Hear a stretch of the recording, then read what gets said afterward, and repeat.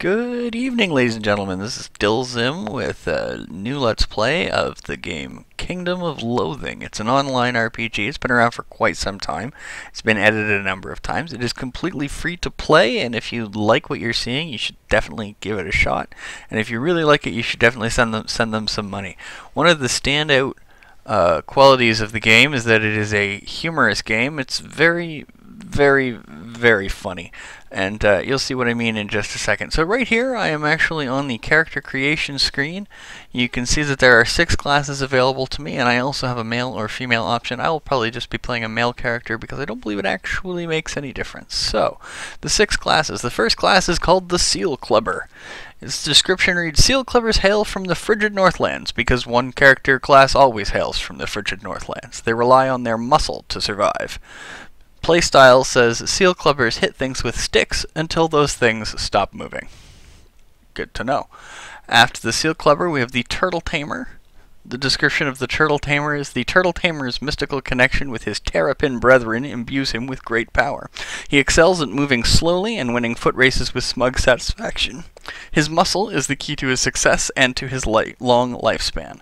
Under playstyle, it says Turtle Tamers fight with the aid of their animal companions and the magical blessings of ancient turtle spirits. They also cast protective spells around their fellow adventurers. After that, we have the Pastomancer with the description of with his mastery of the arcane secrets of noodlecraft. The Pastomancer is a force to be reckoned with. He relies on his mysticality to get ahead in the world. His playstyle is Pastomancers cast powerful spells while hiding behind their enthralled undead Pastominions. We also have the Sorcerer. Long engaged in an uneasy truce with the Pastomancers, the Guild of Sorcerers protects the secrets of the ancient brotherhood of gravy makers. Their mysticality is their most important attribute.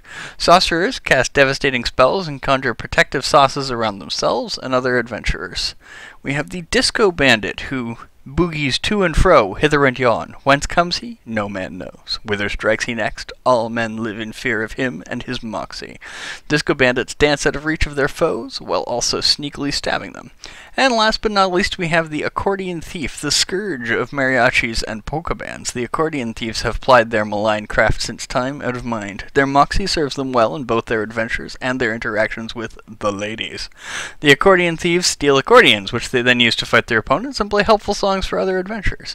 For boring's sake, I'm actually going to go with a Seal Clubber.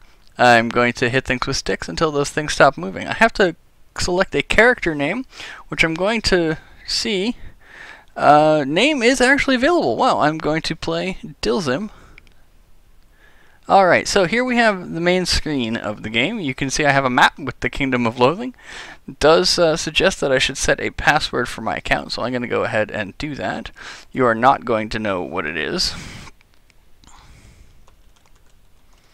It says it is time to add a password to your account so you can log back into it later, or from a different computer, or while you're at work, or from your cell phone while you're in the bathroom. We are not here to judge you or your hygiene.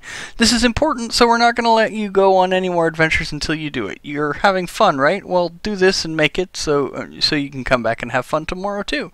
We hate goofy password restrictions as much as you do, so this is as much as we ask. Your password must contain at least one letter and at least one thing that is not a letter. You know, like a space or a number or a punctuation mark or something. So I actually have to alter my initial password, but that's fine. Alright. You must add and validate an email address to access the chat. That's okay. So, password set. Now I can come back whenever I want, from wherever I want, and do whatever I want. Assuming that whatever I want to do is a thing that you can do in this game, which, let's face it, it totally is. We've got everything. Alright, so let's go back to the main map. So you can see we have the Kingdom of Loathing. Up top, I have a main map and my inventory. I will check out my inventory here. Though my sack is large, it contains no food or beverages. Though my sack is large, it contains no equipment. Though my sack is large, it contains no miscellaneous items. You can see they don't exactly start you off with a whole lot of stuff going on here. You can see over here on the left I have 80 adventures remaining for the day. That number goes up, I believe, by 40 a day, and there are a bunch of other ways to make that go higher as well. The Seal Clubber, I am a level 1 Seal Clubber. My muscle is 3, my mysticality is 1, and my moxie is 2. I have 9 hit points and 1 muscularity point. And I have 0 meat. You will learn what meat is, and that's okay. Don't worry about it for now. Right now, I have a quest that says visit the Toot Oriole on Mount Noob in the Big Mountains. My last adventure, I have not yet spent an adventure. I also have no recent items, as you might have expected. So, let's go back to the map. If I actually wait here for a second, I saw something kind of funny. Over on the right-hand side, there are some announcements for the game, but, oh, it tells me to click here on the Big Mountains. Well, that's where the Toot Oriole is, so let's go there. Well, and there's Mount Noob, so let's try clicking on Mount Noob and see what I can see. At the top of Mount Noob is the Toot Oriole. What does the Toot Oriole have for me? The bird speaks as you approach. Welcome, adventurer. I am the Toot Oriole, and I would like to show you the ropes. Here they are. He points to a pile of ropes piled atop a nearby rock. Now that that's out of the way, let's get down to brass tacks. I got a lot of things to teach you. Where should we begin? My inventory, adventuring, skills, my campsite, food, and cocktails. Well, let's start with my inventory. It's the first one on the list. It's dangerous to go alone into the big scary world out there, he says, and nothing keeps an adventurer company as well as some sweet gear. Let's see what I've got lying around that might fit you. The Oriole digs around in a pile of junk behind his rock and produces a couple of items. I acquire an item, Seal Clubbing Club. I acquire an item, Old Sweatpants. If I click here, I can see an example. Seal Clubbing Club. This is a club used to club seals. You could probably club other things with it too. Just make sure to regularly seal your Seal Clubbing Club with Seal Clubbing Club Seal. It also says it's a meat pasting component and a meat smithing component. We won't worry about that for now. The type, it is a weapon. It is a one-handed club. It deals 1 to 2 damage, and I could sell it for 1 meat. Yes, meat is the currency. I also acquire Old Sweatpants. The Old Sweatpants say this is a pair of faded gray sweatpants with an elastic drawstring. Most people don't actually break a sweat while wearing them, but sitting on a couch eating potato chips pants doesn't have quite as much of a ring to it. It's pants, it's a power 10, and it cannot be traded or discarded. So it tells me to go to my inventory, clicking on the inventory item at the top of the screen, and equip the 2 items he just gave me. So now when I go up to the inventory, and I click on equipment, I can see I have a Seal Clubbing Club, which I can equip, and I have a pair of Old Sweatpants, which I can also equip. Now, I don't have a hat, but, you know, I'm at least doing a little bit better there. So, let's go back to the Big Mountains, Mount Noob, and talk to the Toot Oriole again.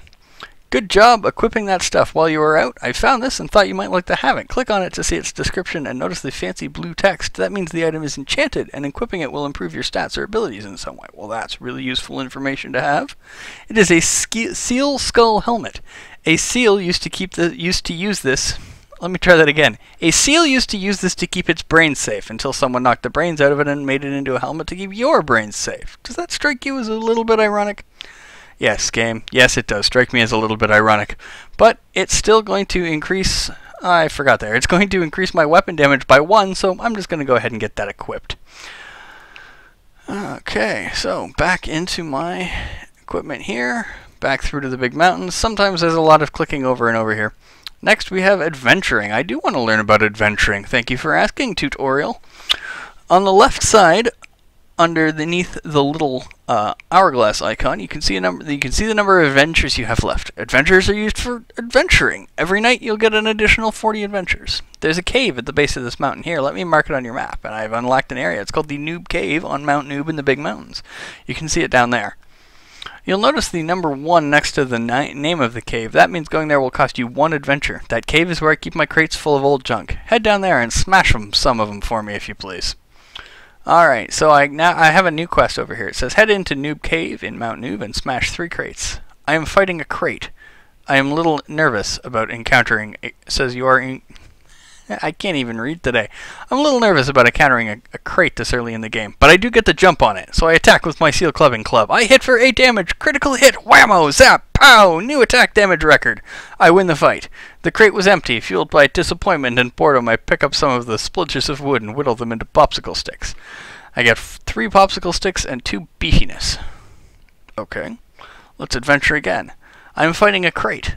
You're a little nervous about encountering a crate this early in the game. I get the jump on it. It's a crate.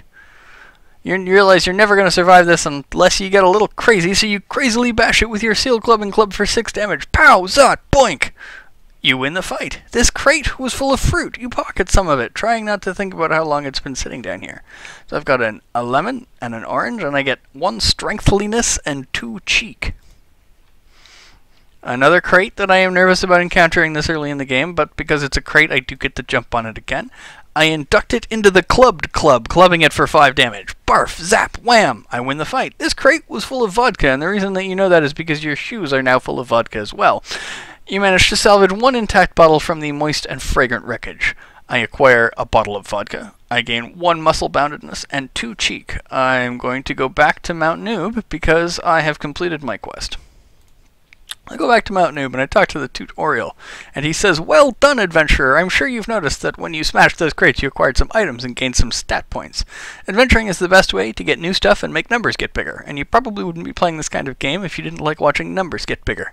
What would you like to learn about next, adventurer?" "Well, I'd like to learn about my skills. Teach me about my skills, Toot Oriole."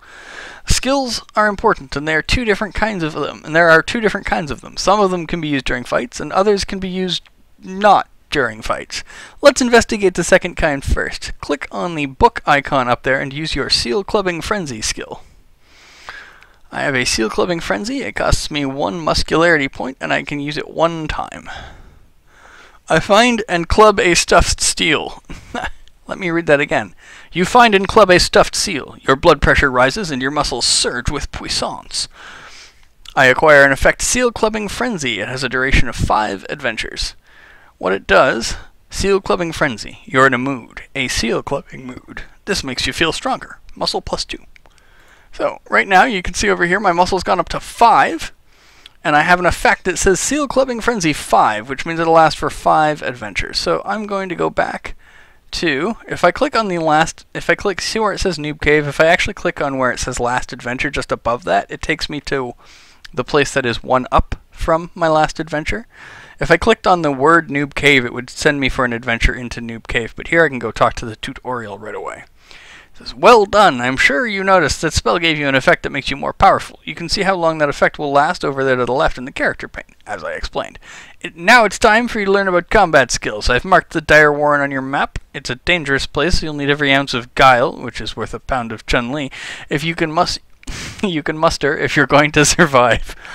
Alright, I have unlocked the Dire Warren on Mount Noob in the Big Mountains. I'm going to head down there and use Clobber on 3 enemies. Alright, let's do it. I am fighting a fluffy bunny. This is one of the cute, fluffy bunnies that populate the Dire Warren. You're not entirely sure why it's called the Dire Warren, as you can't imagine any particular times, dire circumstances, or straits coming about because of these little things. Nonetheless, it's probably safer to destroy it. So, let's hit it with Clobber, which costs me 0 muscularity points. Whack! I gobsmack the opponent for 3 damage. I win the fight. I gain 9 meat. I gain 1 strongness and 1 magicalness. I will adventure again in the Dire Warren. Yeah, probably safer to destroy it. Let's whack it. I cobble together a strategy. It involves clobbering my opponent for 3 damage. I win the fight, and I acquire a bunny liver. This is the liver from a fluffy bunny. It's totally pristine and healthy looking. This bunny must not have been much of a drinker. I also gain 2 beefiness and a muscle point. You can see my muscle has gone up by 1. So I still have 1 more enemy to use Clobber on, and it's still a fluffy bunny. Let's whack it again. I cobble together a strategy. It involves clobbering my opponent for 2 damage. I win the fight. I gain 7 meat, and I acquire another bunny liver. Let's go back to Mount Noob and talk to the Toot Oriole again. Nicely done, adventurer. You've probably noticed that in addition to gaining stat points by fighting those fearsome bunnies, you are also gaining meat. Meat is the currency of loathing. You'll want as much of it as you can get, because you'll use it to buy new skills and new equipment and things. In fact, here, take a little of mine to help you get started. I acquire an item, Nest Egg. Oh, that's clever. This is the egg that the tutorial gave you. He said something about it being full of meat. Okay. What would I like to learn next? I'd actually like to go into my inventory and check out the Nest Egg. Probably under miscellaneous. Yeah, see, under Nest Egg, I have an item I can use that. So let's use that and see what happens. I crack open the egg. Turns out it's full of meat. I gain 150 meat. Well, it only makes sense. It is his Nest Egg after all. Let's go back and speak to the tutorial again. The Toot Oriole I would like the tutorial to teach me about my campsite. Just west of the Big Mountains, there's a campsite for adventurers. You get assigned a spot as soon as you can arrive in the kingdom, and that's where you'll be staying. It's pretty Spartan at the moment. Here, take this tent. I acquire an item, Newbie Sport TM Tent. It says, this is a basic tent. It's durable and weatherproof, and if you put it up at your campsite, you'll recover additional HP and MP when you rest. Okay, that's good to know. I can go to my inventory and use the tent to install it at my campsite, and he'll meet me over there when I'm done. So yeah, let's go do that. I go to my inventory. I have a newbie sport tent. I will use the newbie sport tent. So if you ever find yourself low on HP and MP, you can recover it resting at your campsite. Head over there now. Okay, let's click on the map. Aha, there's now a new thing on the Kingdom of Loathing map. I can go to my campground. I can go to the campground. I have the option to rest. I can rest. I'm going to rest. I lie down on the floor and rest. I gain 9 hit points and 10 muscularity points. I have a kitchen, which doesn't seem to... Well, your campsite includes a handsome and functional outdoor kitchen, which is to say that there's a patch of battered linoleum on the ground. I have a colossal closet. I could put things in my closet, but I really have no reason to do that. Let's go back to my campsite and look at the quest log. I have no current quests. My current quest is to return to the tutorial on Mount Noob, which I will now do. Congratulations on my successful nap. You've probably noticed that the dwelling is a little bare, though. Here, take this. Liven it up a little. I acquire a certificate of participation. This certificate proclaims that you are a legitimate participant in the adventuring community of the Kingdom of Loathing. Hang it proudly in your campsite. So I'm going to go ahead and just pop over and... yes, miscellaneous. Certificate of participation. I will use that. It is proudly hanged at my campsite, and if I actually go over and check... I don't see it, but... Well, that's fine.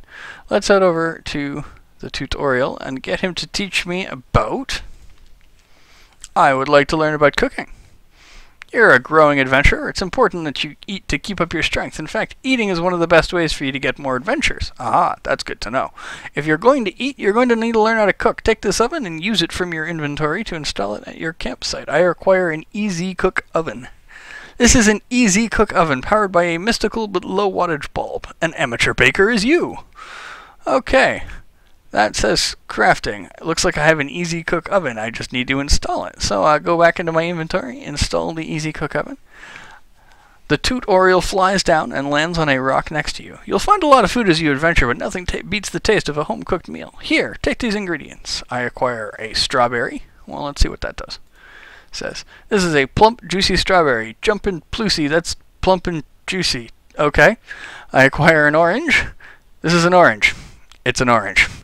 I acquire a lemon. This is a lemon. It's shaped exactly like a lemon. I also acquire 3 popsicle sticks. This is a run-of-the-mill popsicle stick. It's not one of the cool ones with a joke written on it, but it's also not one of the gross ones with sticky popsicle residue and someone else's spit on it. So I guess you should count your blessings. So I can go click on the item to go to the crafting screen and see if I can't figure out something to make with these ingredients. Okay, let's try a popsicle stick and a lemon. Let's make as many as possible. I acquired 2 lemon popsicles. Say, that looks delicious. I should go to my inventory and eat it.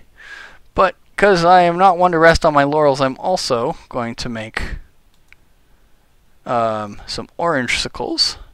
Orange popsicle. This is a delicious looking orange popsicle. Compared to an apple popsicle, it's a horse of a different color. Well, that makes sense. I'm going to make another one of those, and I'm also going to make a strawberry one. A strawberry popsicle. It says, this is a delicious strawberry popsicle. Eating this, like living, is easy with eyes closed. Okay, well, let's go check out my inventory here. Under my consumables, I forgot to check out what the lemon popsicle said. If life gives you lemons and you live in a freezer, make this. Okay, so let's try eating a lemon popsicle. I eat the popsicle with gusto. It's better than eating it with Gus. That jerk always steals half of my popsicle. I gained 2 adventures. Well, let's eat again 2 more adventures. Let's try the orange popsicle. You eat the popsicle, and orange you're glad you did? Oh, god damn you. Let's try that again. Yeah, same thing. And let's eat the strawberry popsicle. I eat the popsicle, and I'm filled with a sneaking suspicion that nothing is real. What? What? Okay, well, let's return to the tutorial on Mount Noob before we think about that too hard. Food is good, and you should eat as much of it as you can every day so you'll have plenty of adventures to spend. What would you like to learn about next, adventurer? Well, I've only got one thing left. Teach me about cocktail crafting. Adventurers do not live by bread alone. Booze is also a crucial part of your daily diet. It's like my dear old mum used to say. It's a rough world out there, Toot. Now be a dear and fetch me another drink. You'll need this. I acquire an item, my first shaker. It says, this is a colorful, cheap plastic cocktail shaker useful for making not-so-potent potables. I can go to my inventory and install it in my kitchen, which I will do. It's under miscellaneous. We will install that there. I install the cocktail crafting kit in my stylish outdoor kitchen, making it even more stylish, and the Toot Oriole flies down and lands on a nearby rock. Cocktails are a fine way to make yourself less sober. Here, take these ingredients. I get a grapefruit, an olive, a lemon, and a bottle of whiskey, a bottle of vodka, and a bottle of gin. And now I need to go, like the last one, click on the top menu of my crafting screen and see if you can't figure out how to whip up a refreshing cocktail. Okay, I hope you guys know how to make drinks, because, alright, let's see. I got a bottle of gin. Let's see what happens when I mix that with an olive. I've acquired a martini. Say, that looks like a mighty refreshing cocktail. You should go to your inventory, click on the inventory, and drink it. Okay, let's see what else I can figure out here. I've got, whiskey and lemon. Let's try that. I acquire a whiskey sour. I didn't read the description for the martini. I'll do that in a minute. This is a drink made with whiskey and lemon juice. Think about how sour it is. Now think about how whiskey it is. Now think about how sour it is. Okay, I've still got 2 bottles of vodka. Let's see what happens when I mix that with a grapefruit. That doesn't combine to make a refreshing cocktail. But you know what? That's okay. If I had hung on to some of my fruit from before instead of turning it all into popsicles, I would probably be able to make something with the bottles of vodka. But we'll hang on to that for now. I'm going to go back into my inventory and take a look at my... Aha, I have booze. Let's take a look at my martini here. This is my basic martini, gin and an olive. Well, okay, that's not as exciting as I thought. Let's drink the martini. I drink the martini. It is sophisticated. It is as sophisticated as it is delicious. I gain 6 adventures. I gain 10 cheek, which gives me some moxie points, and I gain 3 drunkenness. Let's, and it's listed here as temulency, but I think that'll change from screen to screen. They've got a wide variety of synonyms for drunkenness. So I'm going to head back over to the Dire Warren or the Mount Noob and talk to the tutorial. Alright, just like in the real world, booze is a great way to get extra adventures. Just be careful not to overdo it or you might knock yourself out of commission for the rest of the day. You have learned everything I have to teach you. Now it is time for you to set out on your own and find your fortune in the kingdom. Might I suggest starting with the Council of Loathing over in Seaside Town? Here, I'll mark the town on your map. The reason I'm not drinking more is because there's a possibility that you can get, after you've had enough to drink, when you start to adventure, bad things tend to start happening. I'll demonstrate that once, but I'm not going to go into any great amount of deal here. So, I can configure my menu. These are the 2 moons, Ronald and Grimace, with a small dark moon. I can ask for help, I can report a bug, I can log out. I can donate, which is really important if you like this game. I did buy something once from their store. There's community, which is podcasts, Twitter feed, on Reddit, on Facebook, on their forums. There's a store of loathing where you can buy cool stuff to help support their site. T-shirts and calendars and coffee cups and stuff. There's an unofficial fan site which has a treasure trove of game information and community resources. Now, some of the puzzles and things in this are pretty obscure, and I'm going to do my best very much not to look at anything that might give me the answers. And that includes Cold Front, but you can go check it out if you want. I've also got a number of options here. I will probably in between videos I will set up the game so that it looks like what I want. I will also I will now head over to what's here. I have a message. Well, I don't have a message. I have an inbox with no messages, but that's okay. Nobody's messaging me. If you are interested in getting involved in playing Kingdom of Loathing and you do want to send me a message, we can maybe get together and set up a guild or something. So let's go to Seaside Town. I have, there are a number of places that I can click on. There's a market square, there's a clan district, there's a Council of Loathing, there's a museum, there's an odd jobs board, there's a right side of the tracks and a wrong side of the tracks, but he suggested to visit the Council of Loathing first, the tutorial, so we will do that. Say, it's a new adventurer. Welcome, welcome. Boy, we can sure use people like you right about now. Oh, but where are our manners? We're the Council of Loathing, and you are DeerGlyphs. That's a hero's name if we ever heard one. Listen, we're going to have plenty of work for you, but first you should probably spend a little time getting your bearings. You look a little underpowered, so maybe you can head off to one of the less dangerous parts of the kingdom. Let's say the Haunted Pantry in Spooky Raven Manor on the right side of the tracks, the outskirts of Cobb's Knob on the nearby plains, or the sleazy back alley on the wrong side of the tracks in the seaside town. Come back after you've explored a little and we'll be ready with your first assignment. Oh, and you should really consider joining your class's guild so you can learn new skills and stuff. Head over to the Brotherhood of the Smackdown on the right side of the tracks and talk to Gunther. Yeah, let's start there. Alright, let's go into the Brotherhood of the Smackdown, and here is Gunther, Lord of the Smackdown. So, you want to join the Brotherhood of the Smackdown, eh? Gunther asks. Well, first you'll have to prove your manliness. Okay, you reply, what do I have to do? Our usual test of manhood is a sausage measuring competition. A what? The Knobgoblins on the nearby plains are the kingdom's premier sausage makers. They guard their sausages jealously, particularly the big ones. Go over there and find the biggest sausage you can, defeat or intimidate the guards, and bring the sausage back here for measurement. Well, that's not what I expected, but sure, let's go check out the nearby plains. Aha, there's a nearby plains on my map now. There's Cobb's Knob. Ooh, this'll cost me an adventure. Let's adventure in Cobb's Knob. On a dirt road outside of Cobb's Knob, you trip over a rock and knock yourself briefly unconscious on a different, larger, and sharper rock. When you come to, you find yourself in a chain gang being forced to haul sewage in and out of the knob. You're not quite sure why they're taking sewage into the knob, but yours is not exactly the reason why, given the circumstances. But one way or another, the servitude must come to an end. But how? I have a choice here. I can serve my sentence, I can rise and revolt, or I can plot a cunning escape. I think rise and revolt probably plays mostly to my strengths here. I decide to convince my fellow prisoners to rise up with me in rebelling against my Knobgoblin captors. Unfortunately, they're all pretty comfortable with the status quo, and your speeches fall on deaf ears. Unfazed, you decide to conduct the revolution single-handedly. Grunting and straining, you drag the entire chain gang away from the knob to freedom. It's quite a workout. You gain 6 muscle-boundedness, but I did not get a sausage, so let's try again. I'm fighting a Knobgoblin barbecue team. This is a deadly combination of a neophyte Knobgoblin chef and a magically animated barbecue grill. Sometimes these things are friendly, but this one appears to be pretty aggressive. Well, let's attack it with my seal clubbing skull. Seal clubbing club. I hit it for 6 damage. Critical hit, zap, whack, splat! I win the fight, I gain 10 meat, and I acquire a bowl of cottage cheese. This is a bowl of cottage cheese. If you like cottage cheese, it looks pretty good. If you don't, it doesn't. There's a meat smithing component and a meat pasting component. Okay.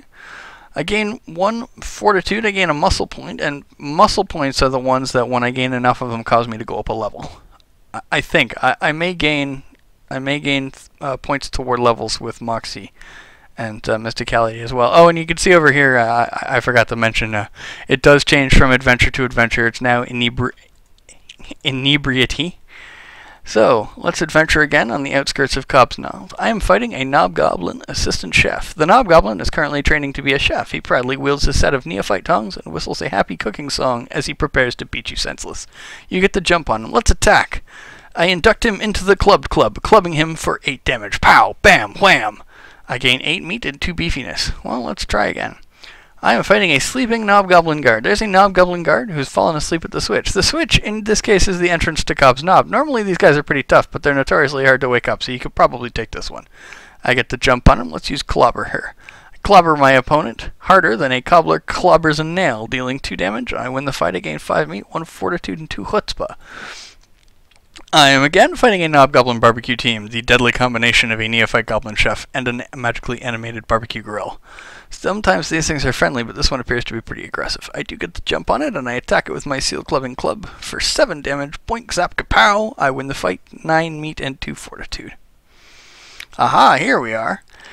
You see a group of Knobgoblins standing around. They appear to be guarding something, which is how you know that they're guards and not just ordinary Knobgoblins. They brandish their spears and try to look menacing as you approach. Back off, human, one says. We got a really big sausage here, and we're not going to let you get your hands on it. I bet it isn't that big, you say. You probably just measured it in centimeters or something, so it seems bigger. Ha! Shows what you know. Take a look. The goblins move aside a little so you can see the grill they're guarding. The sausage atop it is, in fact, pretty huge. Your jaw hurts just looking at it. This would be the perfect sausage to prove your manliness to Gunther. Grab the sausage, so to speak. I mean, literally, says the button. How long have you guys been guarding the sausage, you ask? Oh, maybe about 4 hours now. That long? Maybe you ought to see a doctor. Huh? There's nothing wrong with any of us. You crack your knuckles in a menacing fashion. Not yet, there isn't. The guards shrink visibly under your icy glare and don't move to stop you as you grab the sausage and stride away. As you leave, you hear some commotion behind you. Hey, what the heck is wrong with you fools? You were supposed to be guarding that sausage. Sorry, boss, says the guard. I guess we blew it. I acquire an item, an 11-inch knob sausage. This game, man.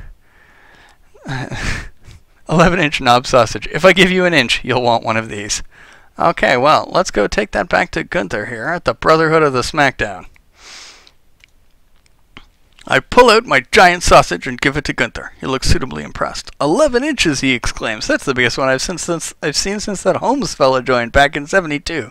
He shakes your hand and reaches around to give you a firm pat on the back. Well done, initiate. Welcome to the Brotherhood of the Smackdown.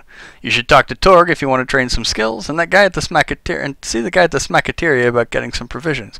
Oh, and if you want to use the guild meat car, talk to Olaf, the janitor. Well, let's talk to Torg, the trainer, first. As an initiate of the Brotherhood of the Smackdown, I am now eligible to train here. I can learn a couple of level 1 skills. I don't have enough to learn any of the level 2 skills. I can learn lunge smack. By lunging before you smack, you can deal more damage than if you smack without lunging, or if you lunge after smacking instead. But who does that? It's a normal attack that deals 5 extra damage if it connects. Ooh.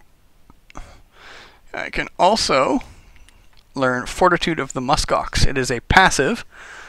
Costs no muscularity points. Muskoxen are legendarily resilient. If you cut them, they bleed, but then they stop bleeding, and they're good as new. Now you can be like a muskox. Regenerate 1 to 2 HP per adventure. That seems really handy. I'm actually going to train that. I now have the Fortitude of the Muskox. Okay. Says to go back and check in with the Council of Loathing, but I've been playing for a little over a half an hour here, so I'm going to stop it. I still have 83 adventures, and I will probably have another video up as I try to blow through the rest of these before the end of the day. But I want to thank you all for joining me. I hope you enjoyed it. As you can see, the game's pretty funny, and I look forward to recording some more videos. Excellent. Have a great night, and this has been DeerGlyphs.